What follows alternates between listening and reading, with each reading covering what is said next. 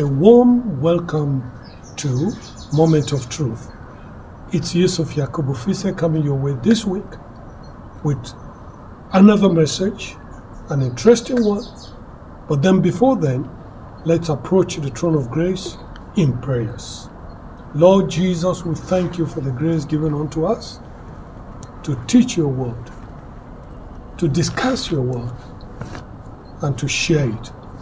Marvelous Jehovah, we ask for your blessings. You said your word which you speak, their life and their spirit. I pray that your spirit and life will enter into the lives of all our dear followers, that as many as are part of this week's message, they will be blessed in the mighty name of Jesus. Thank you, blessed Redeemer. Fellow followers, we appreciate you. We love you for being part of what God is doing. We're doing the same thing. We're sharing the word of God so that mutually we're all blessed. Last week, we talked about the fact that it is not a sin to ask for rewards. And the topic was, ask for a reward. I'm sure as we have all learned that God is not against our asking for rewards. You will continuously ask God. Put your trust in Him. This week, we're talking about an encounter. And the topic is the price and the prize of an encounter with God. You are able to double the legacies handed over to you once you understand that the Lord God is with you. And when you understand that, it takes you to the realm of being bold enough to ask for rewards.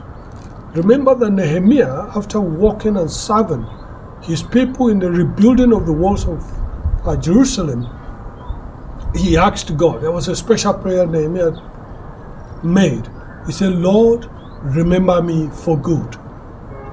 And so today we want to a little bit move forward by saying that your ability to receive rewards is dependent and determined by the encounter that you have with the living God. And so when you have an encounter with God, your reward increases. And your ability to double the legacies that are handed over unto you increases. You cannot, if you don't have an encounter with God, you cannot double the legacies that are handed over unto you. And you will not be bold enough to ask for a reward because you have done nothing. And so today we want to be talking about the things that happen when you have an encounter with God. There is a price and then there's a prize. Two things are involved.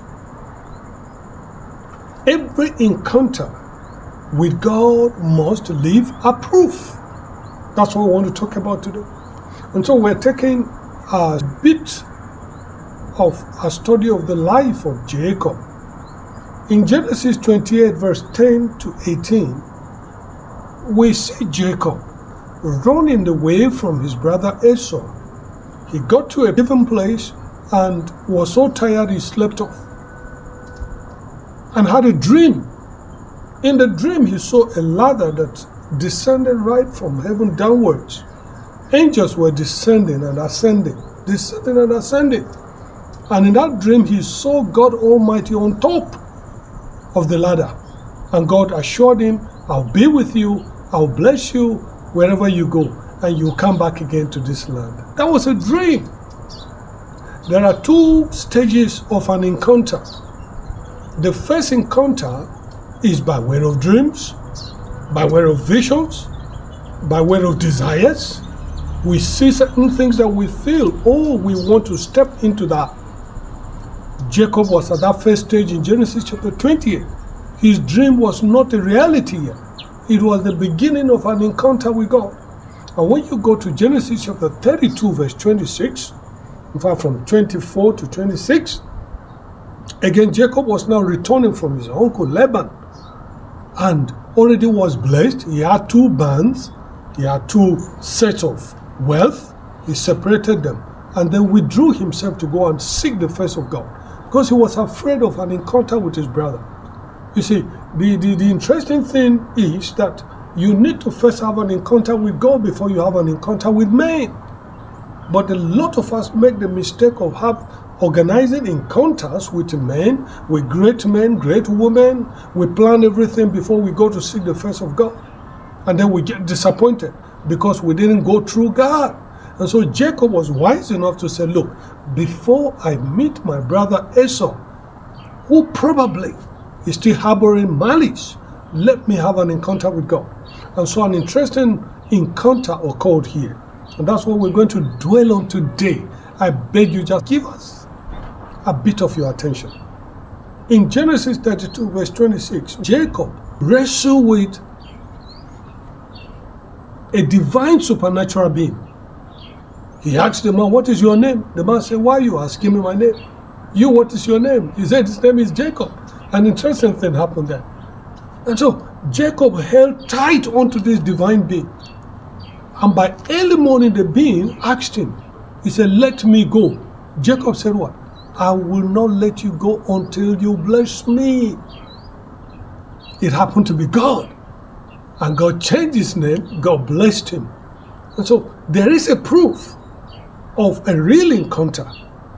And then we're going to be talking about some of the things that happened there. Now, the real encounter is the second stage of an encounter. It's not like the stage of dream. You pay for it dearly. You pay for it, and we're going to see that today. So, number one thing that we should take home this week is, once you have an encounter with God, there are basic things that will happen. Number one is change of name. Jacob's name was changed to Israel. That you wrestle with angel, you wrestle with God, and you overwhelmed, you prevailed. There was a change of name, a transformation. It is possible that you're going through what you're going as a result of your name. Every name carries an import, a significance. It's either to promote or to bring you down. And so Jacob had a change of name. The number two thing that happened was Jacob had a trauma. God had to touch the whole of his own socket. And so from that moment, Jacob had to limp. That was an encounter. It's the price. He had to pay for it. He received the blessing as a prize, as a reward, but then had to limp all through his lifetime. There are certain traumas that come our ways, and I want to tell you today, there will be blessings. There will be blessings.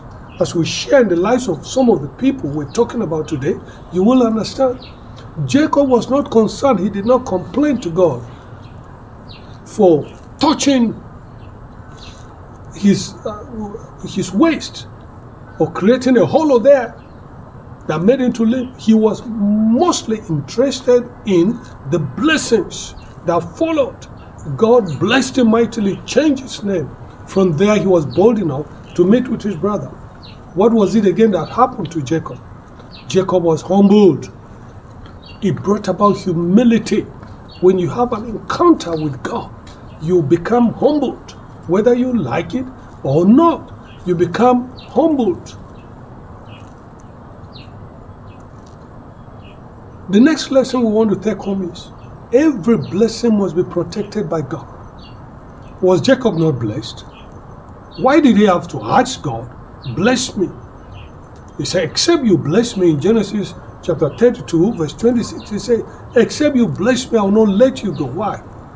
Because the blessings that Jacob had before that second stage of an encounter needed godly, divine protection. Remember, already he had two bands that he had already separated and sent them ahead before he withdrew to seek that second stage of an encounter with God. That's the stage at which you have to pay. There are prices you have to pay for that second stage. Without God's blessings, protection, all that we gain can easily be lost. And so Jacob received favor. That was the additional thing that Jacob received as a result of that second stage of an encounter with God. He received proper blessings, and he received full protection and favor. As soon as he met his brother, the brother favored him. Anger was lost. Why?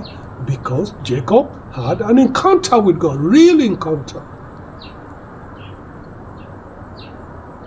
Take the example of Saul of Tarsus. This was a man that persecuted the church. He collected letters from the high priest, went about persecuting the way, the people of God. But when he had a divine encounter with the Lord Jesus Christ on his way to Damascus, Saul of Tarsus became Paul. He was so enriched, but he had to lose his sight temporarily. That was a proof of his encounter. What was that all about? It was a sign of humility. The Lord humbled him. Every encounter with the living God will leave you humbled. And so when you meet men and women of God who tell you that, oh, they are proud over their achievements, they are proud over this and that. Oh, I often tell them, I say, go and ask Paul of Tarsus. Philippians chapter 3 verse 8. Paul himself said, I count all that I've achieved as nothing but dung, so that I can win Christ. Every encounter with God leaves you humbled. So you have to ask yourself, are you really humbled?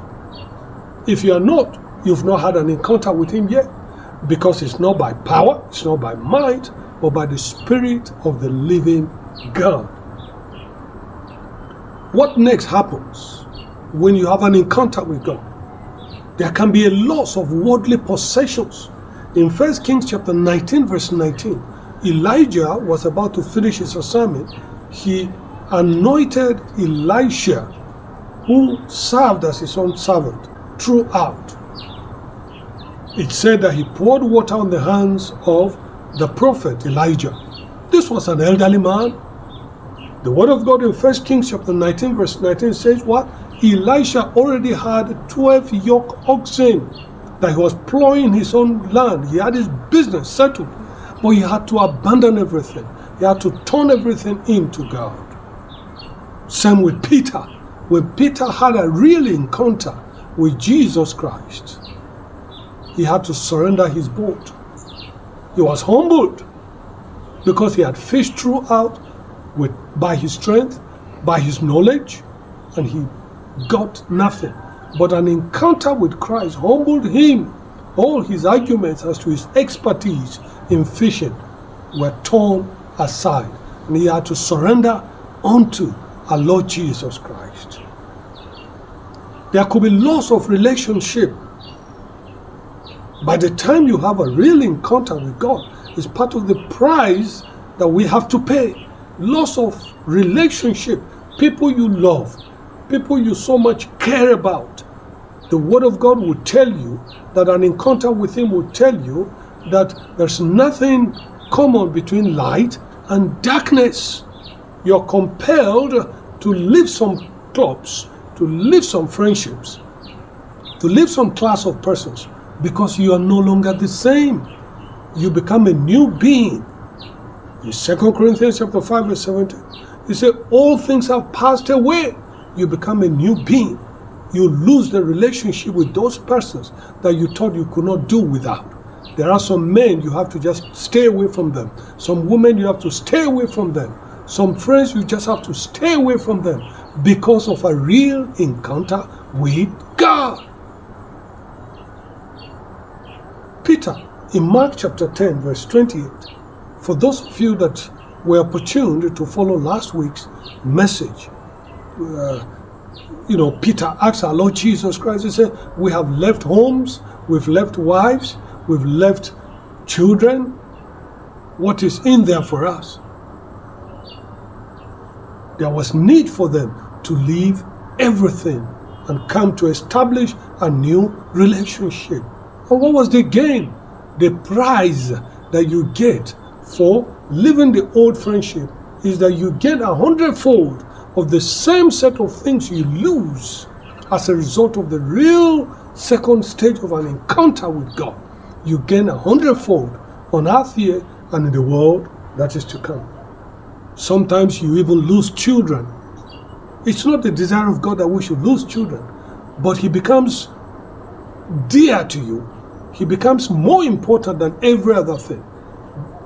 The encounter Abraham had with God prior to the time that he went to Mount Moriah with Isaac, it was just the first stage of vows, stage of promises. But when God called him and said, bring your son Isaac and offer him for me, that was the second stage of real encounter of Abraham with God. Just like Jacob. In Genesis chapter 28, Jacob only had a dream, a glimpse of what God is all about to do. He vowed to God. But at the second stage, he left with a sunken hollow in his own socket. Why? Because God was about to do something. The Lord humbled Abraham on that Mount Moriah. God proved to him that I can provide. He took the knife to kill his son. God said, yes, I know you're mine. You're ready to walk with me right now. Are you ready to walk with God? Are you ready to lose every other thing for the sake of this master? There's a price to pay. And there's a prize to be won when you have a real encounter with God. In conclusion, I want to take your mind again to Genesis chapter 28. I call it the Bethel stage of an encounter with God. By the time Jacob woke up from his dream, he called that place Bethel. This must be the house of God. Then there's the Peniel experience. That's the real stage of experiencing an encounter with God. That is the time you go humbled, you go transformed, you go with a change of name, and then blessings are showered upon you. At that stage, you're able to meet with any person, with any government. You're able to meet with your enemies because you are empowered. The apostles have their second stage of an encounter in Acts of Apostles chapter 2. When the Holy Ghost came upon them all, they were no longer the same. So all the time they walked with Jesus Christ, there was no real encounter yet until after the Holy Spirit came upon them. Are you ready to also receive or have experienced an encounter with God? Real encounter with God? I promise you there's going to be a transformation in your life, in your marriage, in your community. Every nation that has an encounter with God experiences a transformation, experiences a growth, economic growth. An encounter with God leaves you transformed. Thank you so much for being part of this. I pray for you. When you surrender your life to God, to our Lord Jesus Christ, all things about you, every other old thing becomes a thing of the past. My prayer for you today is, please hand over every other thing to our Lord Jesus Christ. Your life, your family, your relationships, hand them over. Bow down at his knees. Accept him as your only Savior, and you will have a change of name. You will have a humble way of life, and at the same time, your names will be changed. You'll be a transformed person. Father, I pray for your children. As many as surrender unto you, let them enjoy, let them have the grace to pay the price of an encounter with you, and let them have the grace to receive the prize for an encounter with you. We thank you forevermore. Till I come your way next week, it's Yusuf Yakubu Fise with the Moment of Truth. Thank you. God bless you. Shalom.